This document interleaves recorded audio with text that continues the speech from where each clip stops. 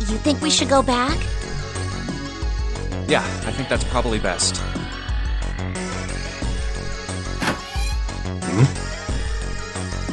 Hey, Seven, what's up?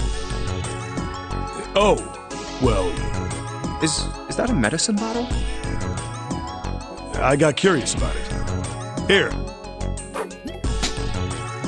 Ethylene diamine tartrate? Yeah, that's right. CDT. What kind of medicine is that? It's not medicine. I think it's an industrial-strength detergent. Why would they have something like that here? Well, probably to clean stuff up. Clean what up? Fuck if I know. Still, it looks like it's cleaned my brain up. You remember something? Yeah. Well, I remember a story about EDT. Happened about 50 years ago. There was this factory somewhere in America making big old EDT crystals. They were making it to sell as an industrial strength cleaner, like I told you before. But a year after the factory started up, something strange started happening with the crystals they were building. Water molecules started attaching themselves to the EDT crystals. This made them into a sort of mutation of the original crystals, called a hydrate.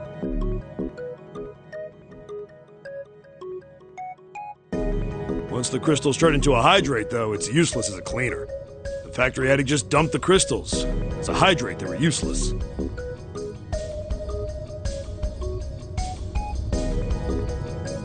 But it didn't end there. After that day, the same thing started happening in EDT factories everywhere, even ones nowhere near that first American factory. They'd been making crystals the same way, with the same materials and the same equipment and environment.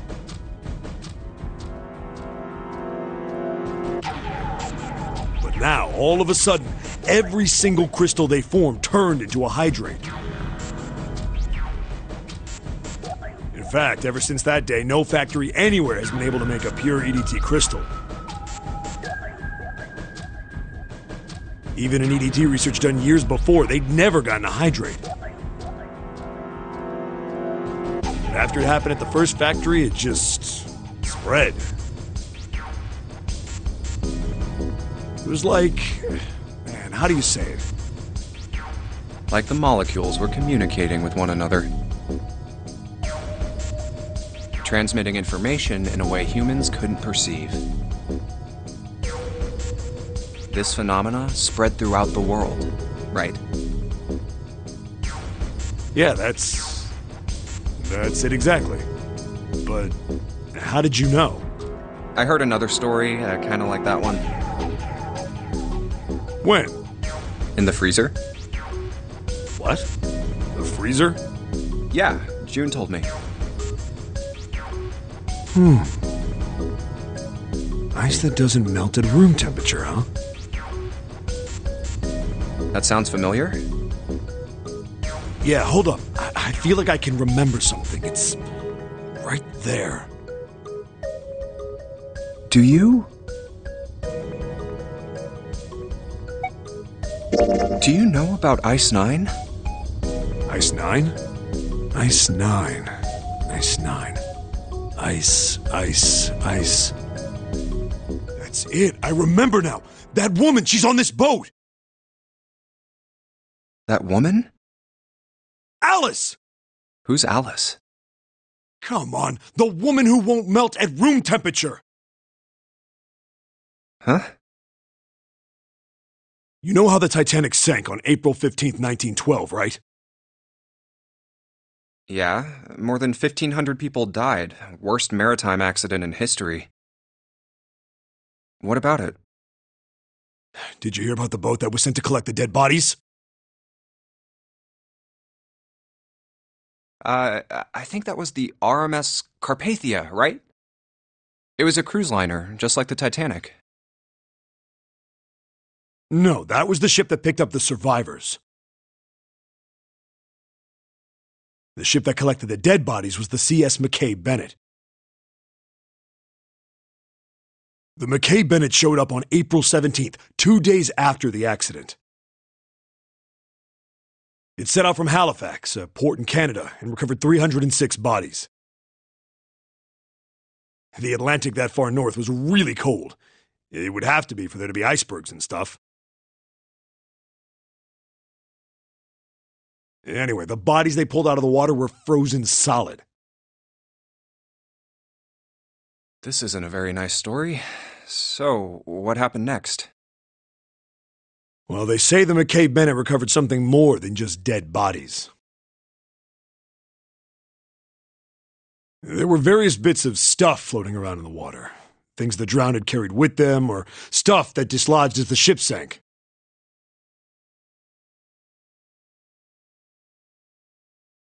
One of the things they found was a coffin. A coffin? Yeah, a wooden one. The craftsman who made it must have been pretty skilled. It wasn't just a wooden coffin. It was all wood, no nails, no reinforcements, no gaps in the wood anywhere. The thing was airtight. The crew got pretty curious about what might be inside it and opened it up. They had to get a wedge and hammer it open. It was so well made. Inside, they found a woman, or I guess you should say they found the dead body of a woman. Her hair was thick and black, and her skin rich brown with no blemishes or signs of decomposition. They say that she looked gorgeous, like a goddess. She was obviously dead, but everyone who looked at her said she just looked like she was sleeping. Her skin was so lifelike, she looked like she might wake up any minute. And she didn't, though. Like the rest of the bodies they found, she was frozen solid. Eventually, the McKay Bennett finished searching and returned to Halifax. The 306 bodies were unloaded and taken ashore. However, it was warm enough that they began to thaw. They say that the stink was horrible. But there was one body that didn't thaw. And that was... The girl in the coffin. That's right. Everybody thought for sure that she'd melt and start to rot like the rest of them eventually. But weeks passed and nothing happened. And a month passed, and another. And it was summer, and she was still frozen solid. After a while, people started to say she was some sort of miracle. Rumors about her started to spread. People came to visit Halifax from all over. After a while, people started to call her All Ice. Alice. Of course, those rumors didn't last long.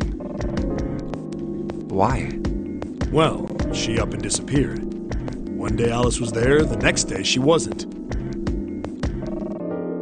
They say someone snuck into where they were keeping her and stole the body. With the body gone, the rumors followed pretty quickly. After a while, no one remembered her. You might be able to find something about her if you could find a newspaper from back then, but that's about it.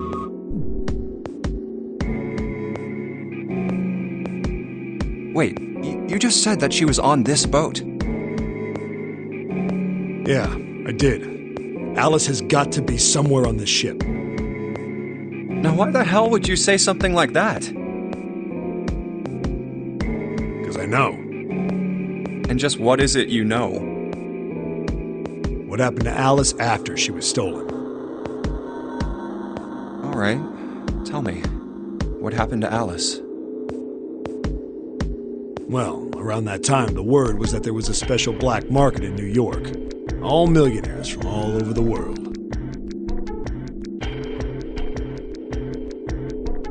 I've heard that Alice went up for auction there. The person who won the auction was Lord Dashiell Gordain. You've heard that name before, right? Lord Gordain. Oh, isn't he the guy who bought the Gigantic? The Titanic's sister ship? Yeah, that's him. Although I guess he hadn't done that yet. What do you mean? Gordain bought Alice in 1912. 4 years later, in 1916, he bought the Gigantic. And he hid Alice somewhere on the Gigantic. But nobody knows where. He died in 1931.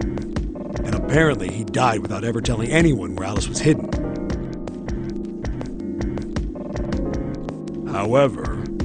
However, what? Well, he did have one close friend who asked him, "Where is Alice?" And he said, "Alice sleeps in a small chamber past the Forest of Knowledge beneath the navel of the Gigantic." What the hell is that? Is it some kind of riddle? Your guess is as good as mine. So that's it. Whatever you think, I believe it. She's hidden somewhere on the Gigantic. In other words, she's hidden somewhere on this ship.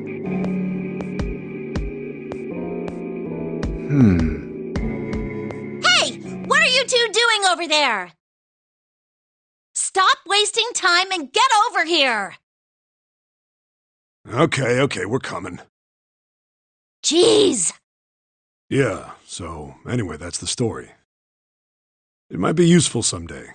Don't forget it. Alice. Huh. That mummy wasn't just a normal mummy. They say that she was frozen. The story says that from the time of its discovery all the way through to when it got put on the Titanic. Even though it was carried through the desert, her body never melted. Then was that Egyptian priestess Alice? Did the water in her body become Ice 9? No, that's nuts. There's no way somebody like that could exist.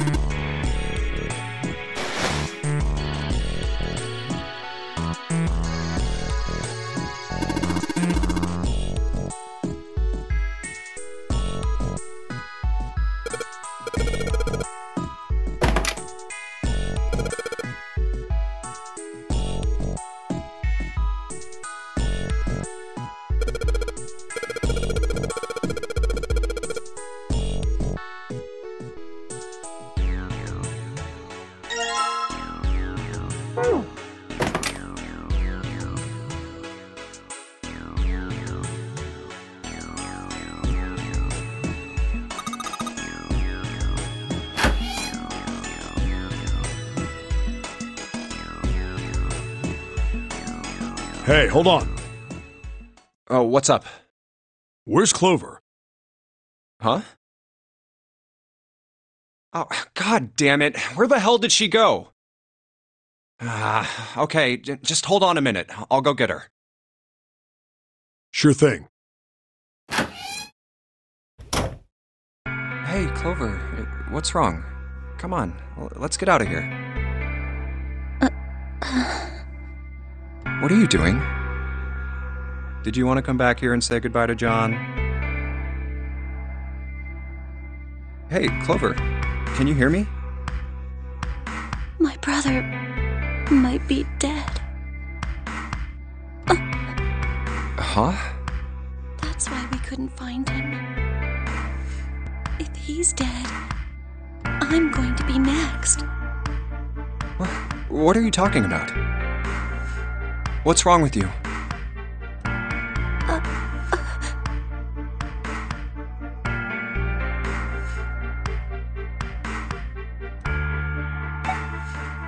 Oh, yeah.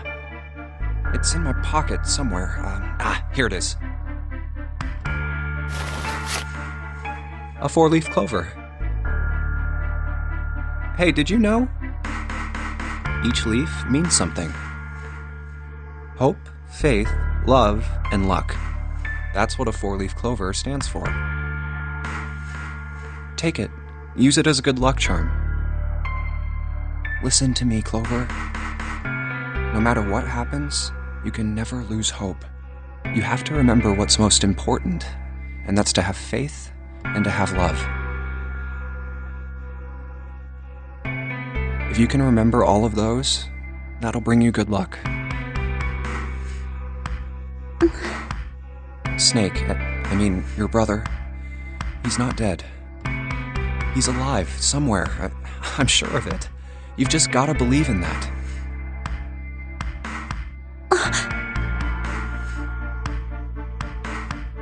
Thank you. Thank you. Now, come on. 7's waiting for us at the exit. Wait, before we go, there's one thing I want to ask you. What's that? What do you think when you hear the word experiment? What? Oh. I guess it was just a coincidence then.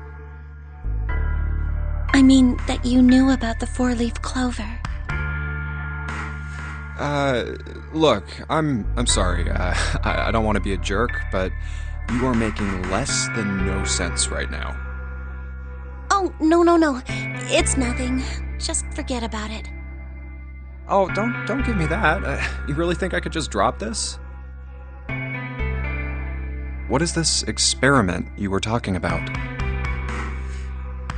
You promise you won't tell anyone? Cross my heart. Really? Really? I can trust you, right? Of course you can. Okay then, I'll tell you. I'll tell you what happened on this ship 9 years ago.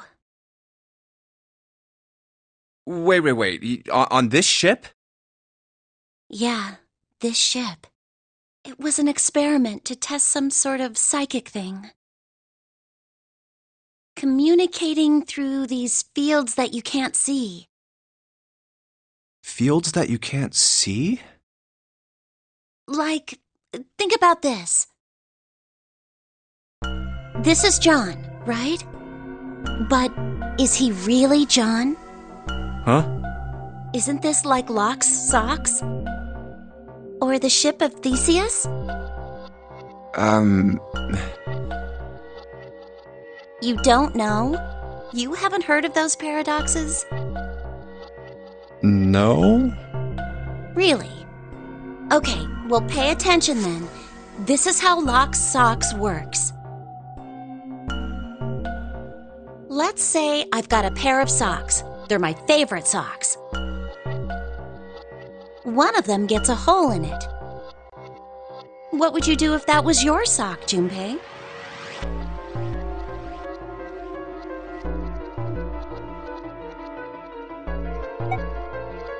Well, I'd pitch it, I guess. But it's your favorite pair of socks. Come on, who loves their socks that much? It doesn't matter. Just suppose you do love them that much. Well, I guess then I'd patch it. But what if another hole opens?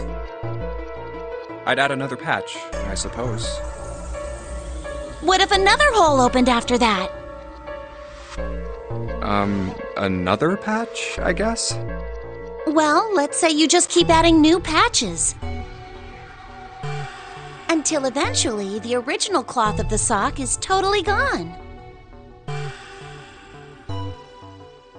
Once you get to that point, can you really say they're the same socks you started with? Well, that's tough. So, that's the Locke socks thing? Yeah, the ship of Theseus is a lot like it. The ship of Theseus. If you keep fixing the damaged parts of a ship, eventually it ends up with none of the parts it started with. Can you really say that ship is the same one you started with? And what if you took all the old parts from the first ship and built another one somewhere else? Then which ship is the real ship of Theseus? The one you repaired, or the one you built with all the original parts? Hey, do you think it's the same? What's the same? These guys. Is this John, or is it Lucy now? John's head and heart are both his. But apart from those, and a single arm, the rest of his body was once Lucy's. We're just like these mannequins. Think about it. The cells in our body change every day. Old ones die, and new ones are born. Maybe part of my arm is made of stuff from a fish I ate once. Or maybe part of your right side is made from a cow you ate. If you take it a little further, those cows and fishes are made from something else too, right? That's how we're all connected. Through fields that can't be seen with the naked eye. Hey, what the hell is taking you two so long? How long are you gonna make me wait? We don't have time to screw around.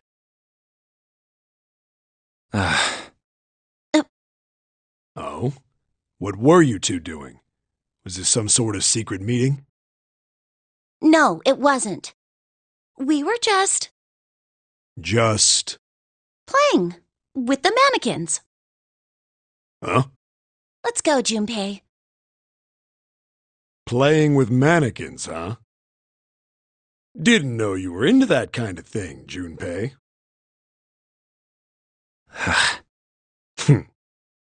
You're a dick.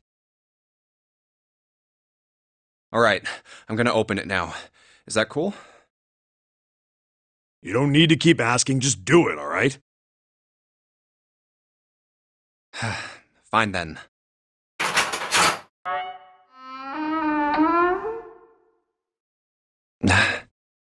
All right, let's get going. Hey, man, what's up with you? You're so serious, you know? Can't you sound more happy, get a little excited? Not really. My brother might be dead. I'm going to be next. Like hell I can. Not after hearing something like that.